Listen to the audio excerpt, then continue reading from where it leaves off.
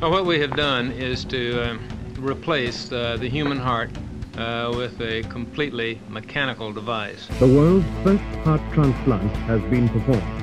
Medical history has been made in South Africa. It was really heartbreaking at autopsy to see how beautiful this heart looked. It was normal in size. How long do you plan to leave the device in the body? Only long enough to get a transplant. I just can't wait to get started, honestly. I never get to talk about this stuff, right? So my name is Lambros. I'm a fifth-year medical student from Greece, currently studying in Cyprus. And Dr. Kooley was and is an indirect mentor of mine. Obviously, I never met the man. He died when I was very young. But I was introduced to his work by his book, 100,000 Hearts, by my father, who's actually a cardiac surgeon. He's one of my direct mentors, obviously. And it was, I think, the summer of 2019. I was a second-year medical student about to enter third year, and I've never seen a cardiac operation myself. And everything I knew about cardiac surgery was through the words of my father. And he gave me this book of Dr. Kooley, 100,000 Hearts. And I started studying it and reading it. And I was very, very impressed by this man, right? I was very impressed by his moral codes, the way that he handled life and all of the events that occurred to his life, the way that he cycled around them and he went through. It was very inspiring to me. I think that he was a very disciplined man. I admired his work ethics, his confidence, his courage to operate on an era in which the mortality rates were so high in cardiac surgery. He really had an attitude and the mindset of a winner. The fact that he took what he loved and just brought it to the next level by taking the initiative to become the founder of the Texas Heart Institute, this center of excellence. This was very, very inspiring to me. And also, I think he was a man that, and all of the pioneers actually in this field back in the day, in that era, they didn't let their emotions control them. There were men that really controlled their emotions. And I think Dr. Kooley was a man that controlled his emotions. The fact that he had the courage to operate again in that era in which the mortality rates on those operations were so high. I know from the experience of my father that it is devastating to lose a patient in those days now, which they lose like less than 1% of patients they operate on. And back in the day, to be subjected in that huge mortality rates and seeing that much death in front of you must have been devastating. But these people continue to evolve and pioneer in this field. So this was very, very inspiring. It's difficult to make predictions and prognosis if you've not had previous experience. Sure. But I would say that I'm sure that he is going to live longer than he would have lived without the operation. I can't say how many months or how many years. We'll just have to see. This era raised huge ethical dilemmas and questions when it came to cardiac transplantation. But we know that Dr. Kooley was, of course, the first American surgeon to successfully transplant a human heart. He was the first to implant a total artificial heart in a patient. And all of those operations came with those huge ethical dilemmas that were raised. It came to those people, Dr. Kooley, Dr. Christian Barnard, and many other pioneers in this field to describe and introduce the common population to the concept of brain death. They had to explain to the people that in an unfortunate event in which the brain of a patient is irreversibly damaged, it is okay to go ahead and donate his organs to another individual. And it was really actually the heart that led to those ethical dilemmas being raised, because there were liver transplantations and transplantations of other organs before heart transplantations. But I think that the heart is a very romanticized organ, and this is why all of the heads were turned to those people, and there was more weight on their shoulders. So the fact that he navigated through this and excelled in this field through all these difficulties was very, very inspiring to me. We're not in this primarily to satisfy our curiosity or, say, scientific interest. We're here to try to save this man's life. And if we could get a donor tonight, we would remove this device and do the cardiac transplantation at this time. He was the epitome of medical scientist, in my opinion. He inspired people, he helped people. He was a pioneer who broke barriers in this field. He was fair, honest, and also it is very popular that he had a huge rivalry with Dr. DeBakey. Again, back in the day, those surgeons were not open about what happens inside their operating rooms. There was a huge rivalry, and I know for a fact that before Dr. Barnard performed the first successful heart transplant in Cape Town, South Africa, he was actually invited by Dr. Cooley in his operating room. Dr. Cooley was open enough to invite Dr. Barnard to his operating room to show him some advanced operating principles. So this just shows more about the character of this individual. So he was one of my indirect mentors, and I think that this is the epitome of a medical scientist, a man who actively helped towards the evolution of the human species. I was in Washington when I read in the morning papers there about the use of this artificial heart that Dr. Cooley had put in a patient. I was shocked. I didn't know that he had done all of this surreptitiously. You see, I didn't know he had taken it from the laboratory. Now, Dr. Cooley had no experience with the artificial heart program at all. Didn't do any laboratory work. He was a good surgeon, but that's all. Dr. DeBakey seemed to show a little interest in ever using it. Dr. Liotta thought he was just wasting his years in a laboratory working with animals and so on, that this would never be tested clinically. And I thought, and agreed with Dr. Liotta, the time had come to really give it a test, and the only real test would be to apply it to a dying patient. It is a very demanding field. It has a huge psychological toll in the doctor. It takes a huge strike in the personal time of the doctor, but it is also very gratifying. And I was in the middle of Dr. Cooley's book, and one day I asked my father to enter his operating room to witness this open heart surgery for the first time with my own eyes. I was very curious about it.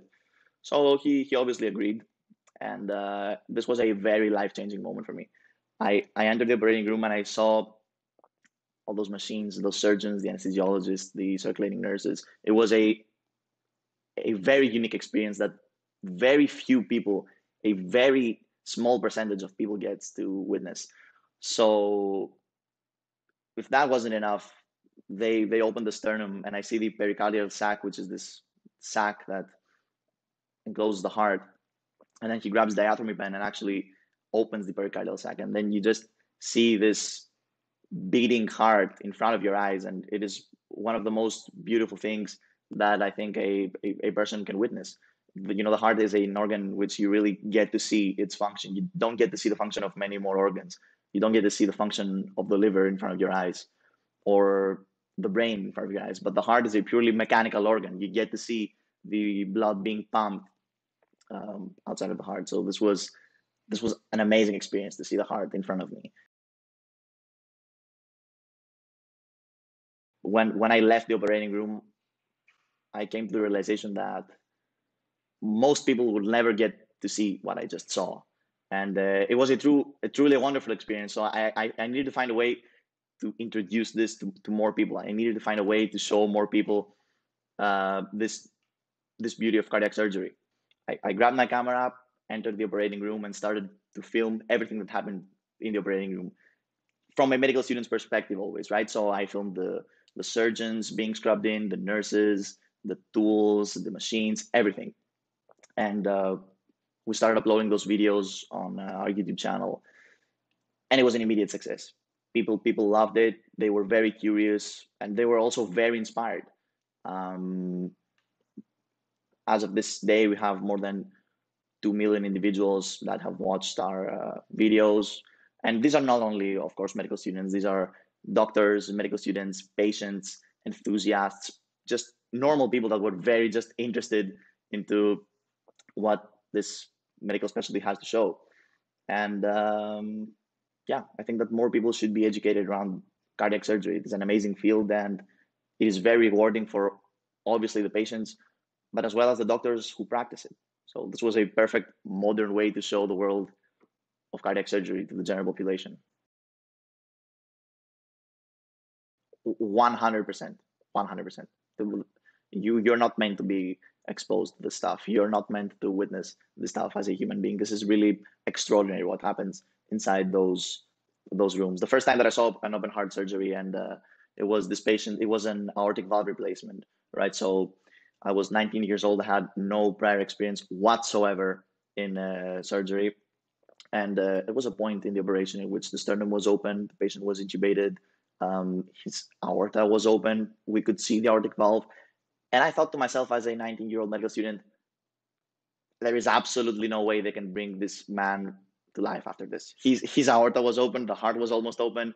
I 100% thought that there is not humanly possible to bring a patient from that state back to his normal life. But of course it was possible, and as you progress in the medical field as a medical student, you stop looking this as something like a thriller, right? Like something horrific, and you see the scientific aspect of this. You see a man that suffers from dyspnea, chest pain, that has a severely decreased lifestyle, undergoing this operation, and after 7 days, he's back to his place, normal, without dyspnea, without chest pain.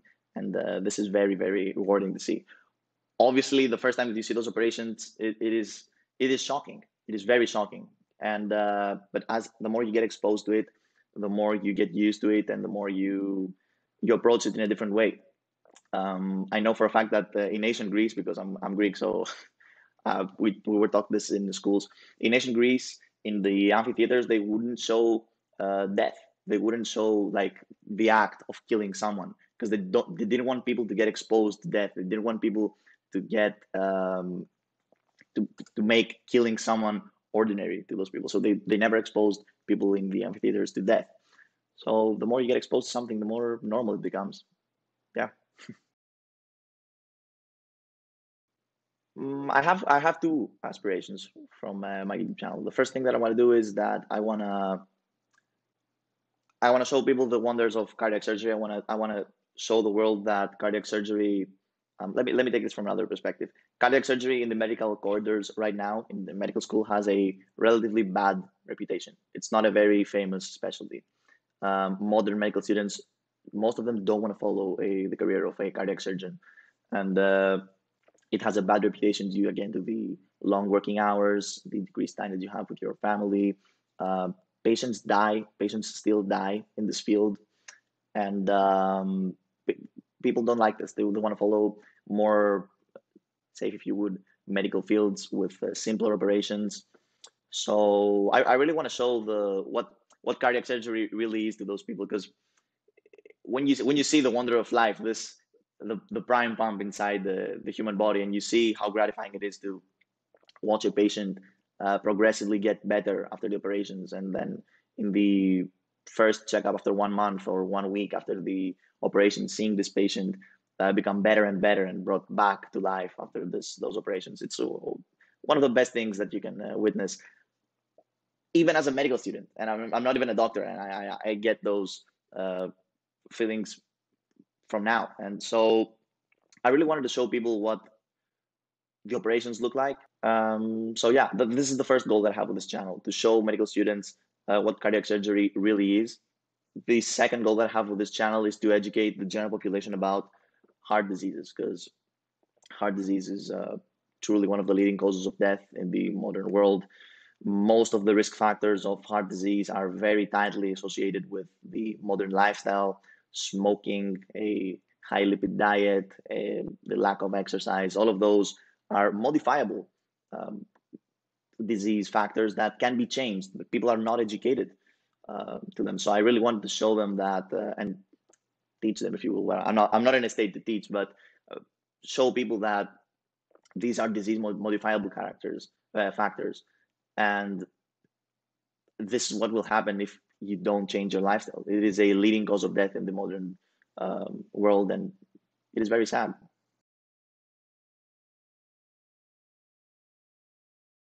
So it was, I think, one of the last pages of the book, and he said this quote: "Ask a heart surgeon to name the top three heart surgeons in the world, and he's gonna have a hard time naming the two rest." So it was this mentality, this mindset that he had, that he was the best at what he did. This mentality of excellence. He knew he was the best. He was very confident, and this really manifested into him being a true pioneer in the field. And I think that this confidence that obviously it was built up through the years, because he didn't enter medical school as a, of course, confident cardiac surgeon. This was earned through the years. This confidence that he earned through the years, I think this is one of the most inspiring things. The fact that through all those years he managed to become more and more confident and upscale this in the level of, again, being the founder of the Center of Excellence, Texas Heart Institute. So this was very inspiring to me.